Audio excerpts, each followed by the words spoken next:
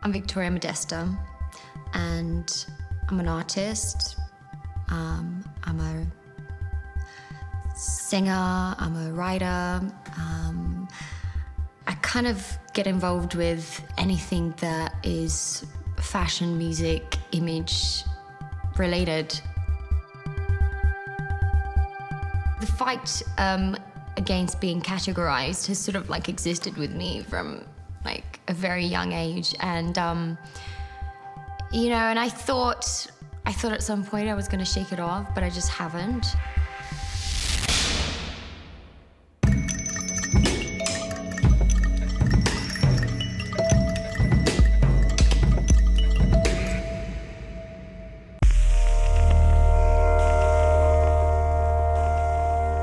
So this is an example of a cover that's been made to go over a prosthetic leg. And so the toes are solid, but everything else is a sheet of silicone. So that will be turned inside out and put onto the leg, something like this. I was working with a little girl who wanted something a little bit different every time she came into the clinic. So she had a realistic leg, but she wanted little cartoon images around the top of her leg, and it changed every year. And I could see that this was like actually quite fun for her. So she was coming in and she was like, oh, you know, what can I have? And I just thought there must be people out there that would want something a little bit different and, you know, really maybe something a little bit more extreme, you know. And that's where I thought, oh, I'll just start experimenting, make some alternative limbs.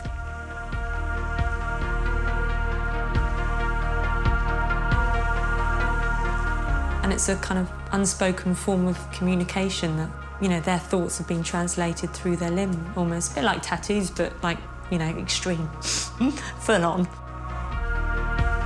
So I needed to find someone that I felt would be really up for experimenting, just be playful. And so I found Viktoria Modesta, and so she came on board really early.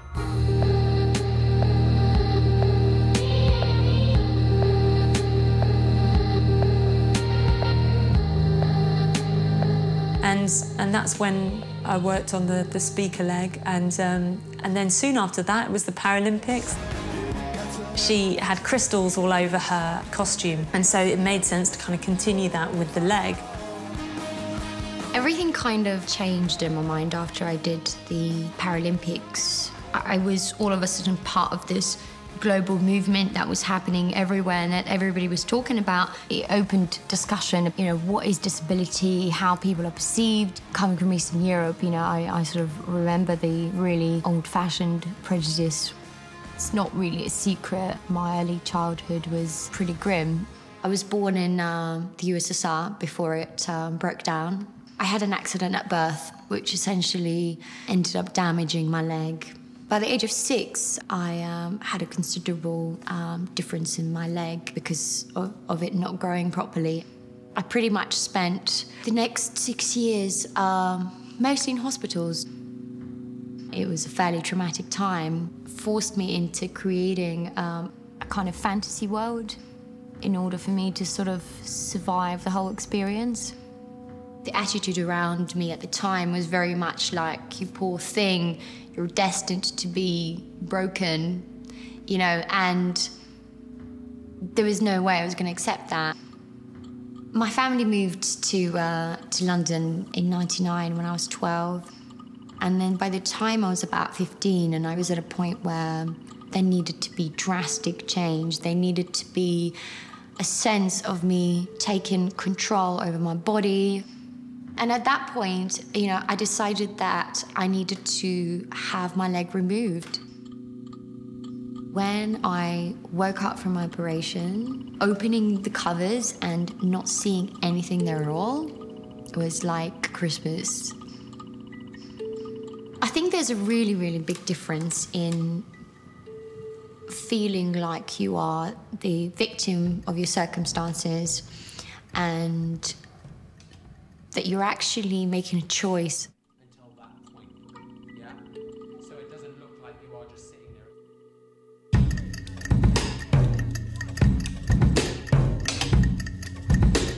You're like this.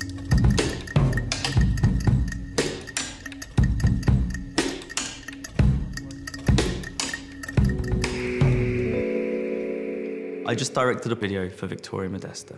I was inspired by her brave decision to amputate her leg at an age where many girls would find it difficult to alter themselves and make themselves different to other girls. She left her country and came to London at a very early age, integrated herself with fetish club scenes, with the nightlife scene in London. You know, she found a home for her difference and then, you know, created a character for herself. And it's never a more romantic character than someone like that. It's quite a sort of cinematic way to live. You know, so that interested me, that inspired me.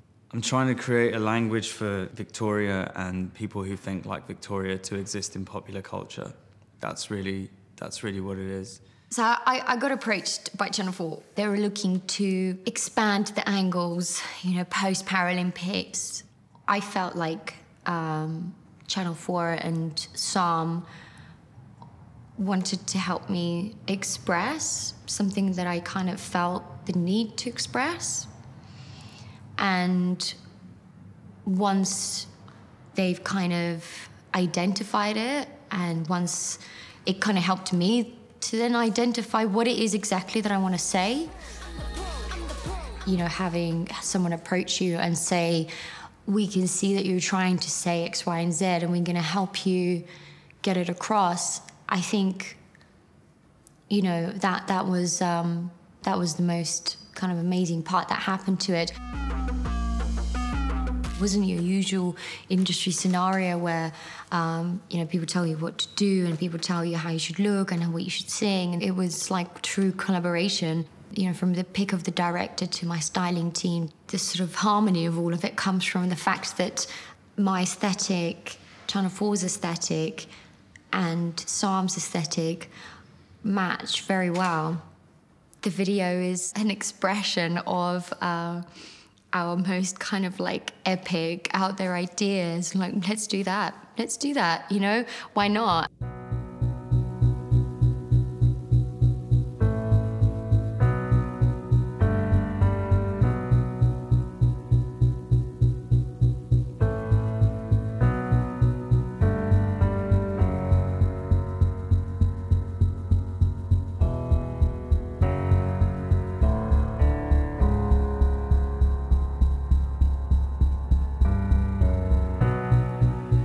This leg is the only one that really kind of goes into the bionic realm, and it's got got like an alternative function as well as the style. Yeah, completely. You know, I think the fact that it lights up, the fact that the mechanism is so exposed, you know, and the fact that it's actually got a light up function.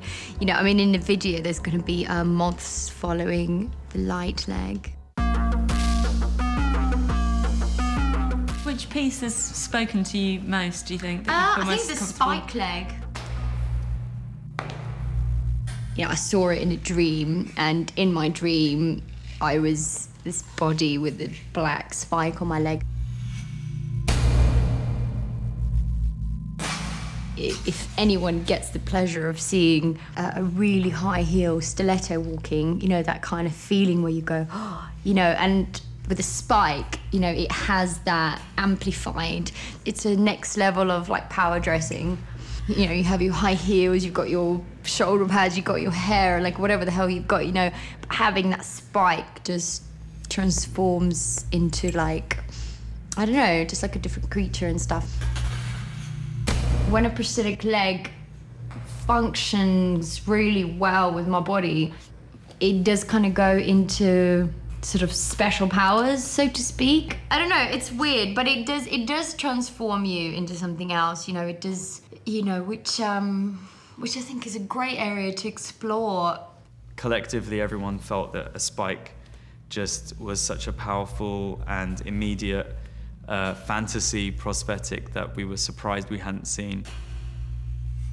It was very important to me to show her without prosthetic because I think it's very easy for culture to embrace the idea of an amputee if we put her in an elegant bejeweled prosthetic. If we are actually going to get ahead, we need to start accepting the whole kit and caboodle.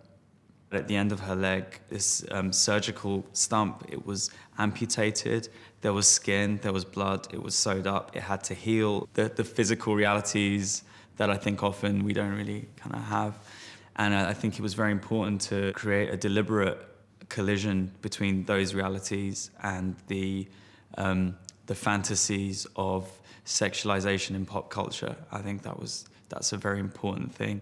Sam was really keen to capture a very multidimensional view of my life and my personality, you know, and obviously the feeling of confidence and sexual liberation and exploration, and genuinely just the fact that I'm really comfortable with my sexuality was really important. The bed scene, I would like to think that it isn't something that's going to be shocking. If people are interested in seeing somebody cycle with one leg missing from their hip, why wouldn't they be interested in something really ordinary and daily, like being in bed naked? There is nothing that unusual about it. It shouldn't be something that a person should be embarrassed about. You know, like, people don't ever ask, you know, what is a person in a wheelchair, you know, do they have a sex life? You know, why don't you ask them? Why don't you find out? You know what I mean? And you know, and I think all I'm trying to do is just bring some sort of equality into the equation.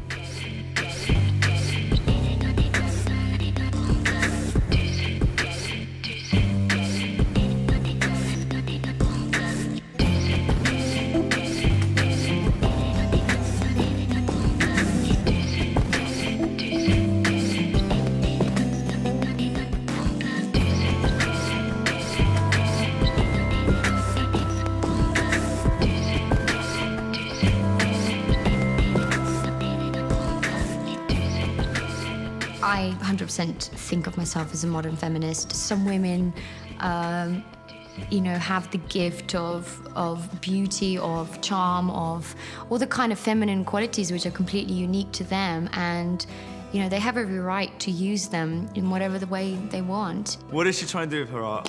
What is she trying to do is a big question. I don't think she's put herself out there to suddenly, you know, to take on you know, the word disableism, what it means to everyone. She's gone on her own personal journey and she's explored it, and it just so happens she's explored it quite publicly.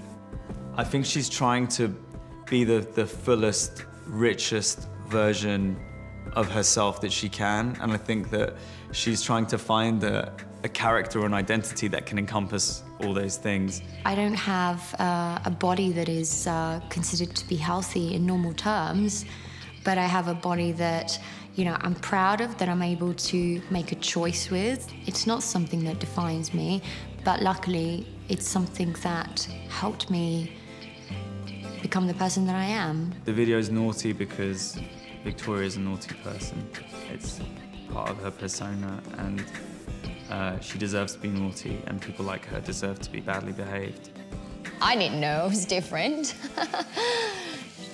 I didn't know it was different at all. I mean, I don't even know if I'm different now, but it seems to be what I'm told, so I guess this must be true, huh?